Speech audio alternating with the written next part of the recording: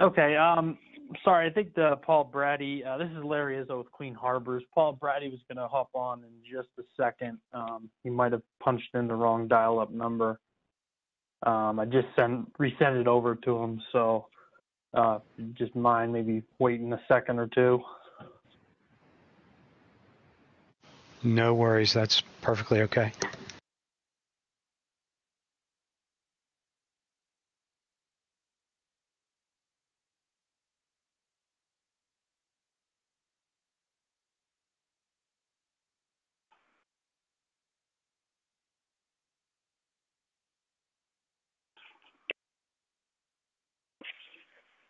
Hello, this is Paul from Clean Harbors. Come on.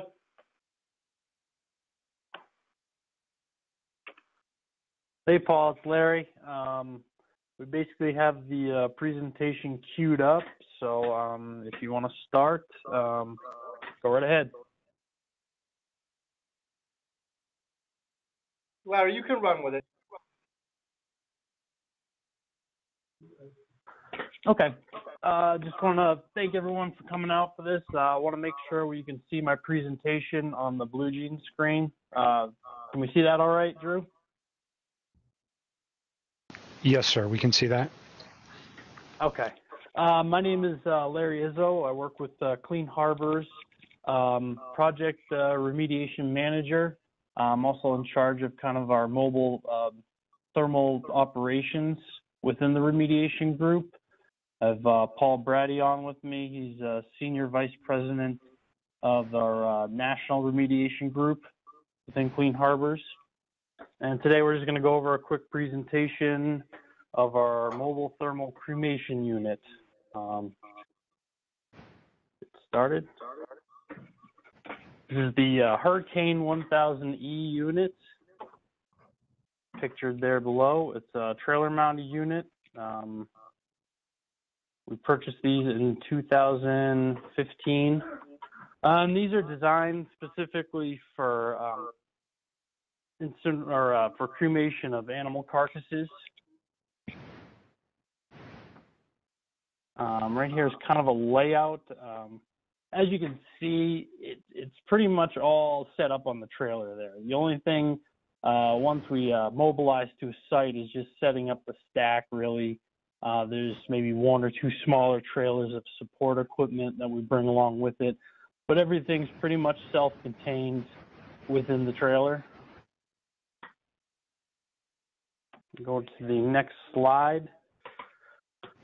What this treatment is, it's a two-stage operation. There's basically two treatment compartments that are comprised in that. The first one is the solid combustion compartment. That's where we load any material, carcasses, whatever we're trying to treat gets loaded into the first compartment. Temperatures run up to about 1,400 to 1,600 degrees Fahrenheit. And the second compartment is where the gas is treated from the first compartment. Temperatures run about 1,900 degrees Fahrenheit. There are, I believe, 4 primary burners that are located in the first compartment, and then there's 3 burners that are located in the secondary compartment. Part of our technology that we like to emphasize with this is the off gas from this treatment. I'll show in a different slide. There's a 2-second retention time of the gas coming out of that first chamber into the second chamber. And that's really where we achieve a lot of our reduction in emissions. We have a self-powered containment lid that you'll see in the video that helps seal the top lid of the treatment compartment. And as I stated before, there's a parts and repair trailer that comes along with the unit in case anything needs to be fixed up during operations. I think it's also important to note that the units are totally portable. We can drop these really in the middle of rural America. We don't need to be around a power source. We don't need to be around a fuel station. They can run for 3 days self-sufficiently. They run on power generators in the fuel tanks So they're pretty portable units. They don't need to be housed anywhere specific to operate.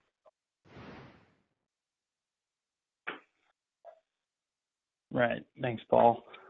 What I pulled up on the screen here is just some background engineering. This is what we usually provide to different air quality divisions when we do operate these. It shows the 2-second retention time. Note some of these units we had to convert over. These products were actually manufactured over in the United Kingdom, so that's why you have both metric and American units there. I'll obviously include this as part of the presentation to share after this for anybody that wants me to email it out.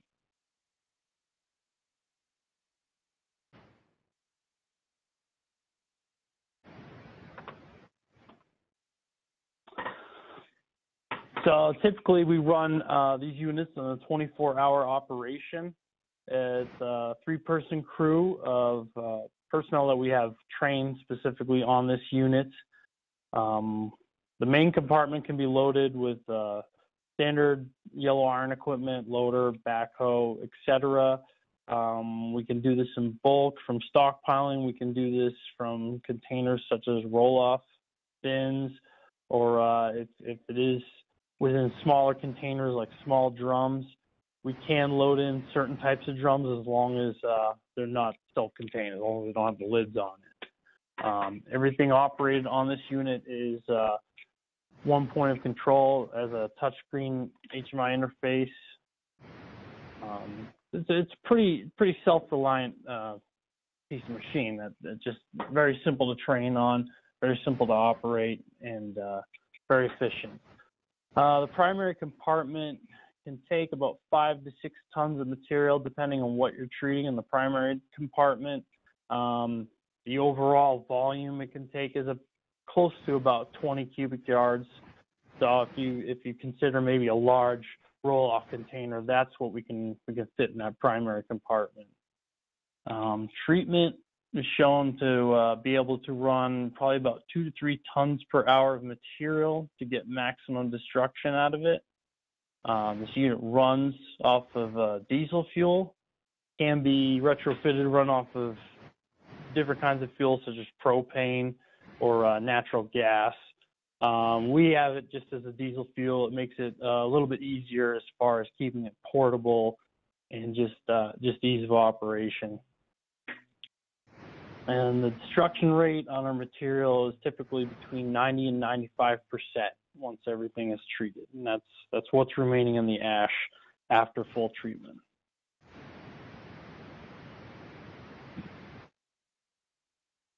The ash is collected in the bottom of the primary compartment. There's 6 individual chambers that can be removed. One nice feature is all the high heat and everything, this system is actually designed where the chambers can be changed out during operation and won't be any harm to anybody who is doing that work.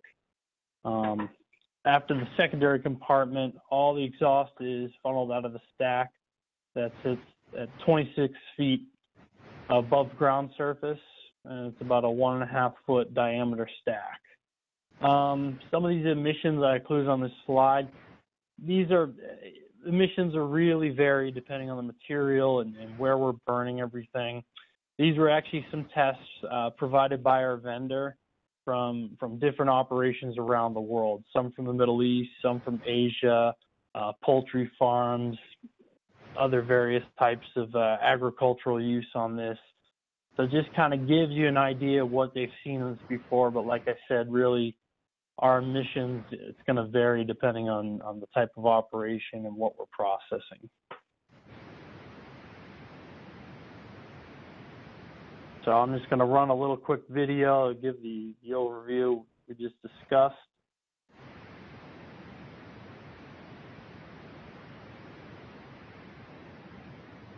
Pulls up here. I apologize for no audio on this video. We had a little issue trying to get that rolling yesterday.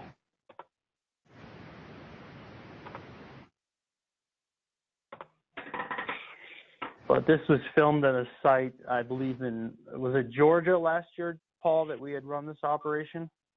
Yes, this is at a Georgia poultry farm, and the Air Permitting Division from the state of Florida, Tennessee, and South Carolina attended this.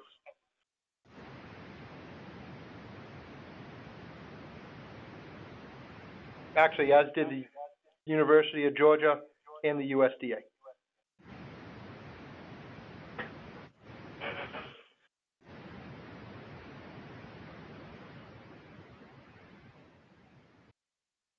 So there it is. This was, we had bulk material that we were loading with the front end loader. The key to this video too is that incineration unit, the crematorium right now, is actually running. That's burning. So you can see that it's got really good handle on exhaust, smoke, particle discharge. So it's really a pretty tight, efficient unit.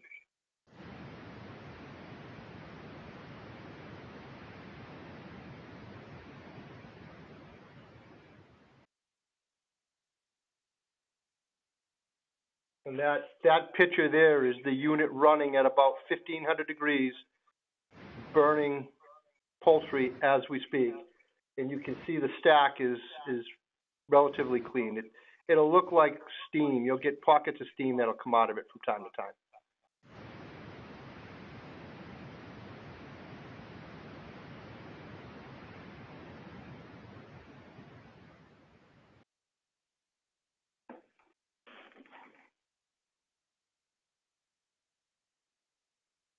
That was our best attempt to get a clean shot at the stack as it was burning.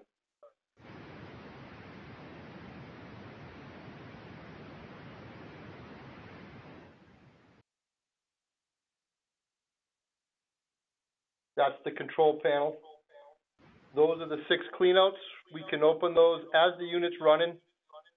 It's certainly warm on that side, but the insulation inside the unit is pretty tight.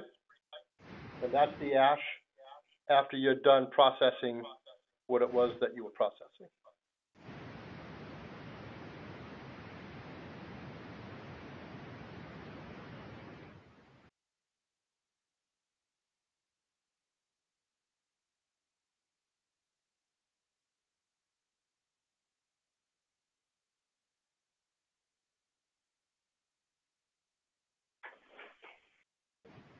And I'd certainly like to tell you that it's more complicated than that, but it's not.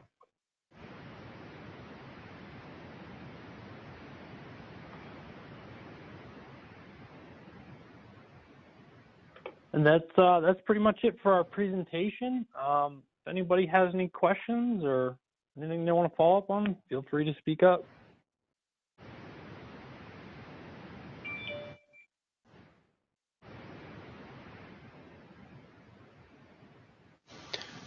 All right. Does anyone have any questions for Paul or Larry?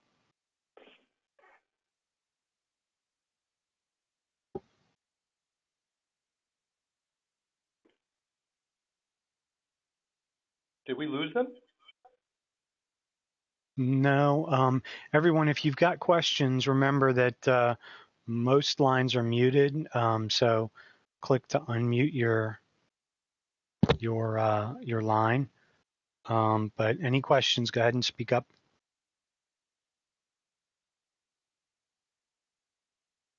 So Paul and Larry, I have a quick question. You said that it reduces the material to 95%. That, in other words, the mass, the volume is reduced by 95% or so? That's correct. Okay. It functions like a crematorium. It's no different than processing anything else through an incineration phase type unit. It takes mass and reduces it down to ash. And what we've found is on poultry and a few other farm-like carcasses, it's down to about 90 to 95%. So we can reduce pretty good volumes of material and give you smaller amounts to landfill. Excellent. Thank you. Hey guys. I'll ask a question. Order.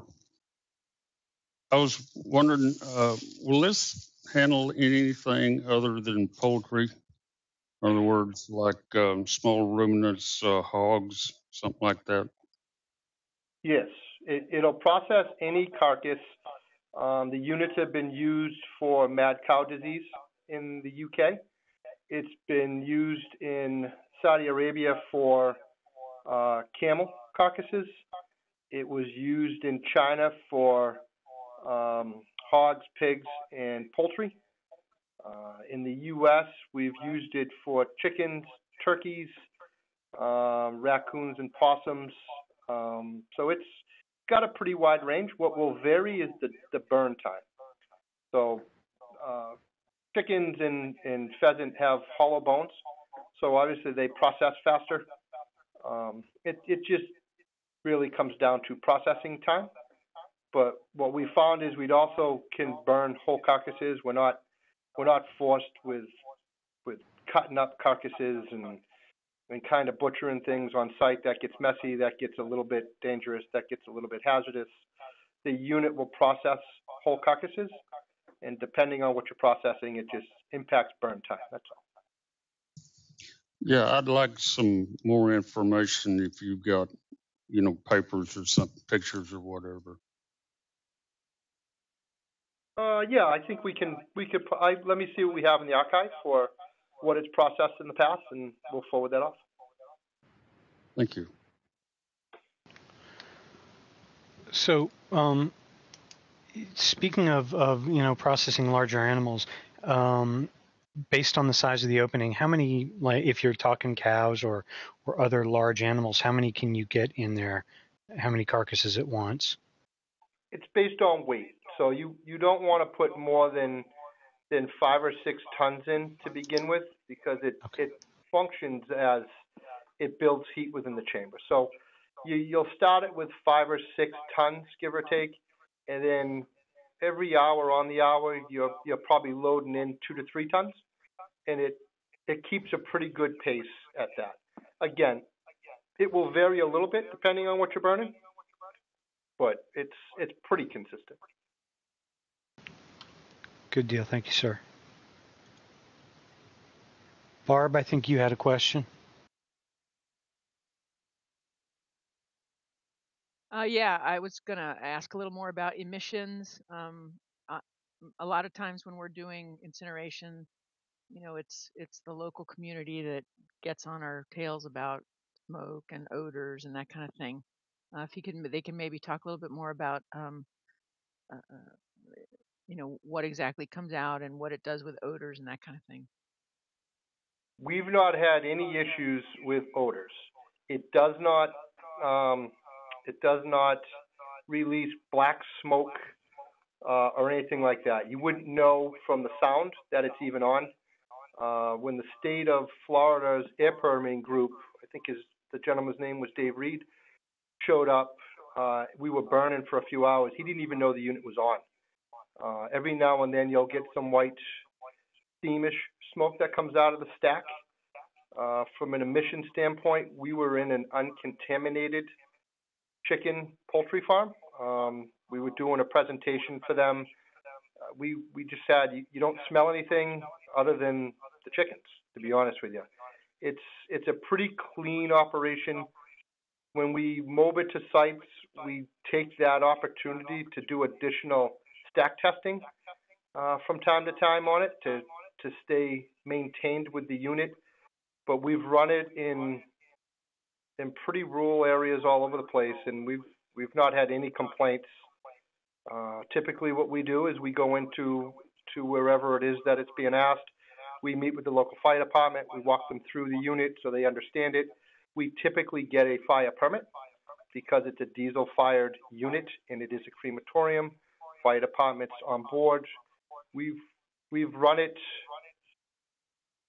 probably 4 or 5 times, and we've not had a problem. And this unit's actually scheduled to run in Iowa starting mid-November, and I think it's, Larry, is it sheep or lamb? I forget what we're doing. I believe we're doing sheep carcasses in Ames, Iowa, mid-November, and right outside of Ames, Iowa. So it's a pretty clean operation. It's hard to judge by the video, but if you were standing in front of it, you'd struggle to know that it was on unless you were standing right next to it and you felt the heat.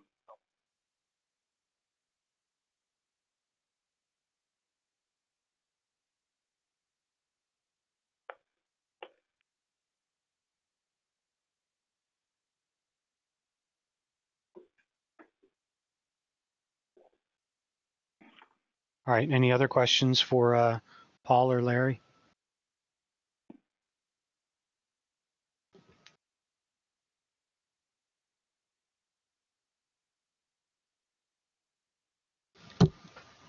Okay, hearing none. Paul, Larry, thank you all very much for the information. That was really appreciated, and looks like a very useful unit. Actually, and I guess is it something that you guys would care to see in operation? Is it something that you would want to see a pilot test on? Because we've done that in the past. I don't know if that's beneficial. It's hard to do it justice in a presentation. It really is a unit that sells itself once you see it operate. But if it's a pilot test that would help you guys, we can certainly try to arrange that, or at least let you know where it's going to be operating, and if there's availability, you can certainly visit the unit.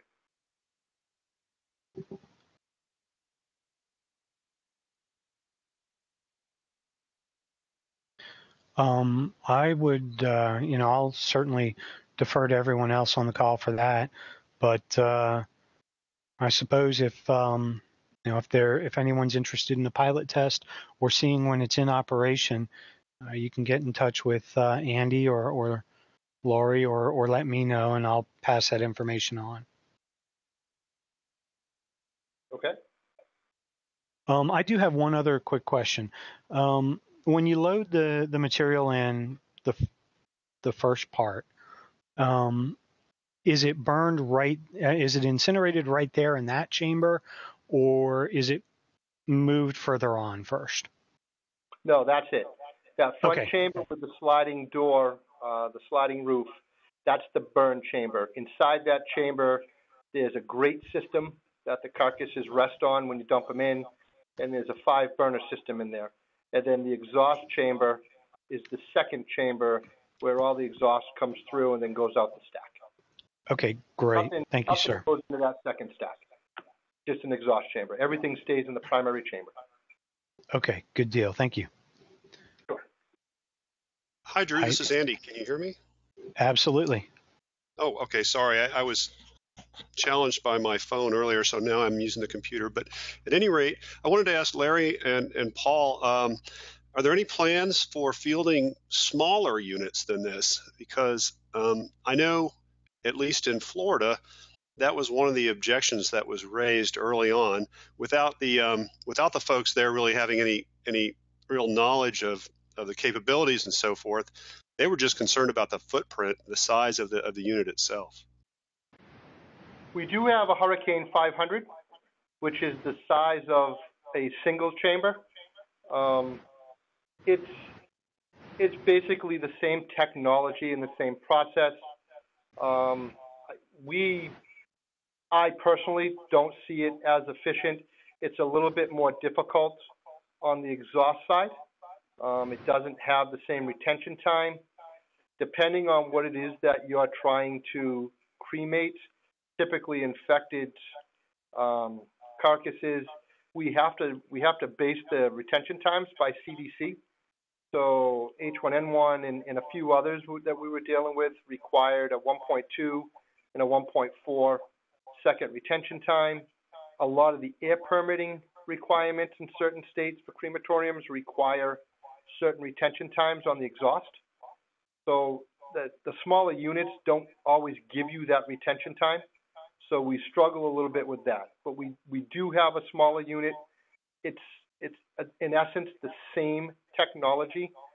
I would challenge that it's just not as efficient as the 1000 is. Okay, thanks. And then earlier you were talking about demonstrations. Do you have anything planned with the with Lisa Brown of the NBS? I believe she will be involved at some level with the Ames, Iowa firm that's going to take place in a few weeks. I don't know if she'll actually be there. I know that she was in the loop on that process. The USDA was involved through that process. Larry's been spearheading that one. So, Larry, I don't know if you know for sure if Lisa will be there, but I do know she was involved early. I don't know if she plans on participating there. Okay, thanks.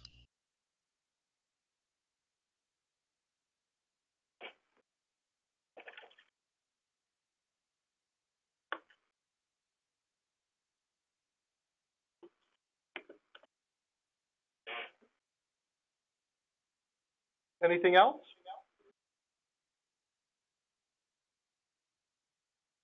Any other questions for Paul or Larry?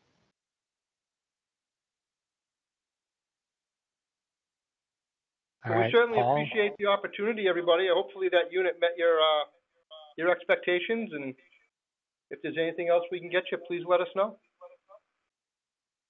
Thank you all very much. We really appreciate it. Thank you. Okay, anything else for the good of the group today? Any other topics for discussion that anyone wants to bring up? Hi, Drew. This is Andy again. I suppose it might be worthwhile if anyone has an opinion about when we should look at the fire truck foam depot. I got word back from South Dakota, and they're on board, but I don't know exactly when we would want them to present that.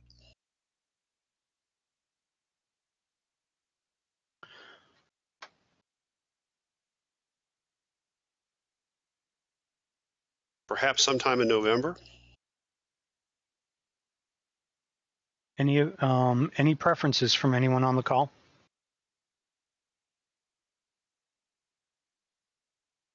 Okay, that's all right. Maybe we can revisit it at our next meeting.